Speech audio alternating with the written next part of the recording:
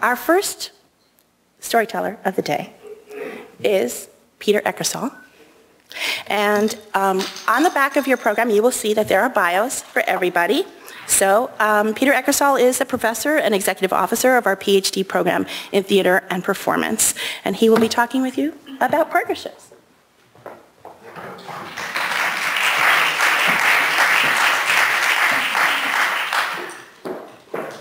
Thank you very much. Thank you for the introduction, and thank you for organising such a wonderful event. As Edith said, I'm Peter Eckersall, and I'm the Executive Officer of the PhD program in theatre here. I also come from Australia, where I worked for many years in the University of Melbourne, and in an environment where I think much more attenuated to the need to get grants, because we are always told if you want to get promoted, if you want to run projects, if you want to develop research and publish and put together teams, you need to be applying to organisations like the Australian Research Council or the Australia Council for the Arts or other public or private institutions that fund research. And I guess the reason why I'm talking to you today is because there is an international context here, in that as a faculty member of the City University of New York, I still apply to the ARC as an international investigator.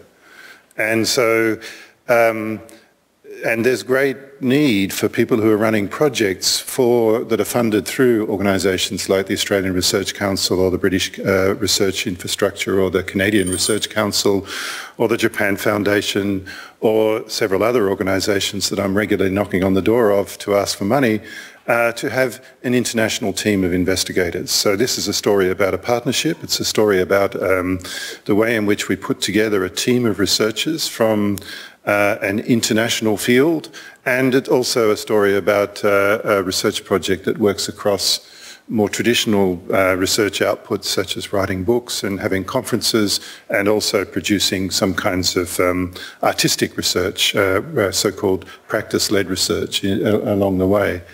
The slides that you're seeing broadly describe some of the parameters of this research project, which is around the theme of new media dramaturgy. So a group of researchers working in the field of performance studies, myself as also somebody who works as a professional dramaturg, came together to talk about the need to develop a research project around the question of what happens to the situation of live performance when it becomes so intensely mediatised. So even if you go to a relatively small theatre today, and theatre is always emphasising its liveness and its ephemerality and its direct relationship with the audience, when you go to even a small theatre, you're actually in a very mediatised space now, whether you're talking about the very sophisticated use of lighting or the way they're using sound, for example, or increasingly it's just simply the effects that are created through that manipulation of the stage. Introducing various areas, effects like mixing smoke with light and sound to create really immersive and transforming experiences for an audience. And so we were really wanting to examine this question. What happens on a material level to the production of theatre when we introduce a very strong and transforming discourse around media?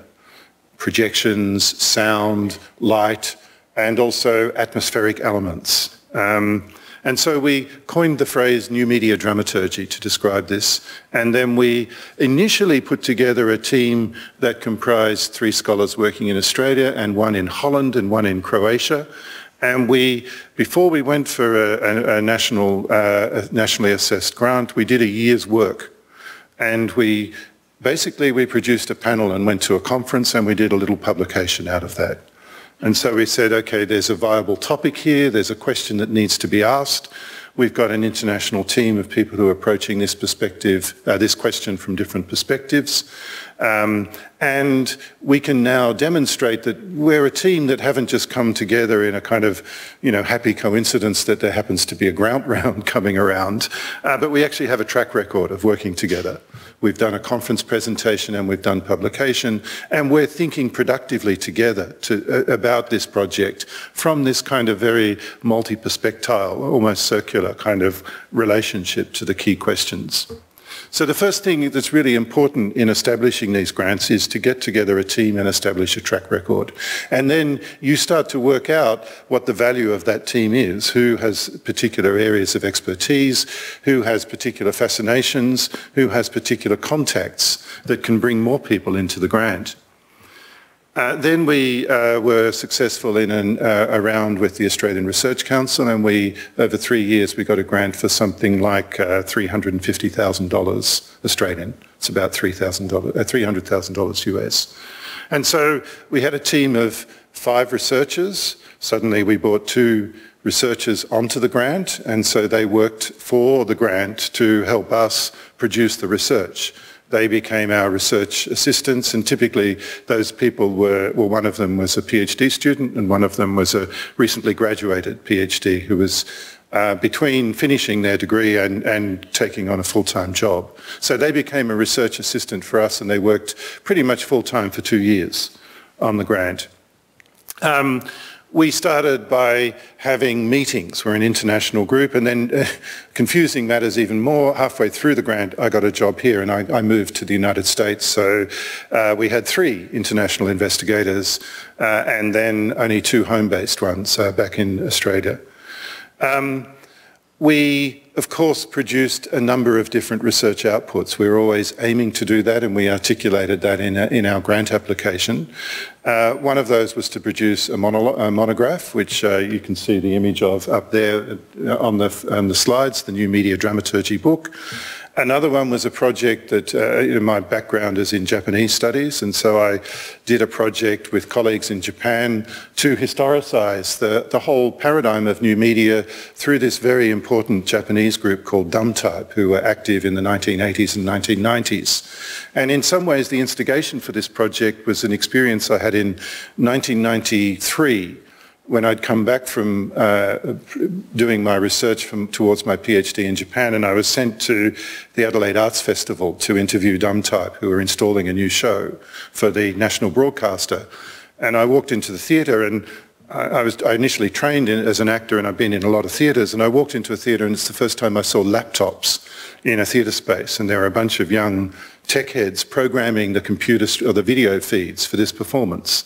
This is 1993, it's still very early days for projection and new media, but it was a kind of moment, a paradigmatic shift. Suddenly there's a laptop in a theatre space, and that's a radical transformation for the theatre, because it means that the theatre moves out of a kind of analogue, live, fuzzy kind of thing where people are moving switches by hand into a pre-programmed digital experience.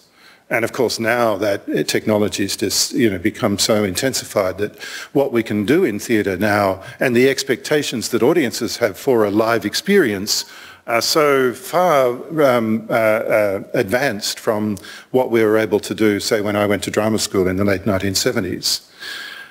So we produced a study around this very important group, Dumtype, and we interviewed them, and we did a lot of work talking to the people who built the technology for this company, because as they said, well, when we started working, we had to make a data projector talk to a computer, and the only way we could do that was to hotwire the printer port, because the only output out of a computer was a printer port.